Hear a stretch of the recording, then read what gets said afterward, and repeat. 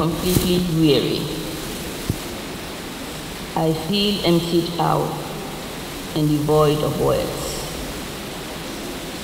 My thoughts are jumbled, and my heart is agonized and burdened. My grieving soul goes out to you in distress. How can I ever stop the endless tears that overcome me during the day and drench my pillow at night? How do I stop the bottomless pain and weariness that have now permanently taken control of my being? Yaw, I wish there were any means somewhere that would bring you back. I wish there was something, just anything, that could have done to stop the horror of your brutal death that has been etched on my mind ever since. My stomach churns and knots with pain whenever I think about the way you died. Yaw, how could such a thing happen to you of all people? My gentle, unassuming, humble, but sophisticated brother who lived an absolutely peaceful life.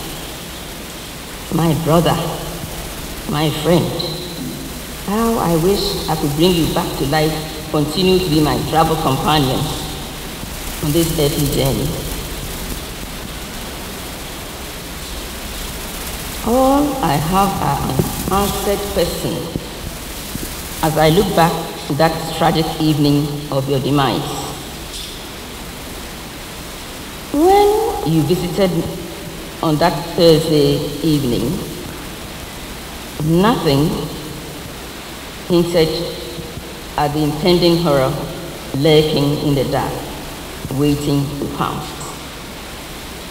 You were your usual calm and honest and amusing self. We chatted, joked, and laughed as we often did. I have since asked myself a million times why I did not ask you to stay overnight.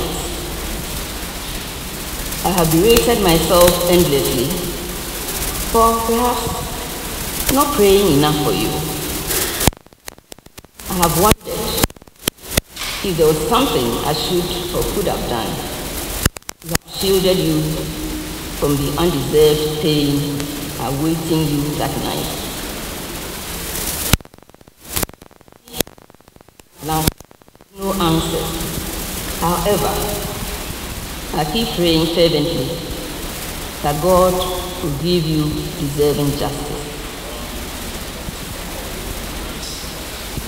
It is my ardent prayer that your accomplishments in life, your simplicity and excellent spirit will inspire others, especially our children and all your cherished students you taught with such devotion to achieve greatness in your memory and honor.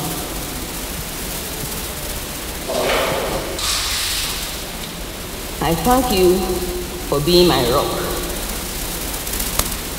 a supportive and generous brother, and for touching the lives of my children with your kindness and love.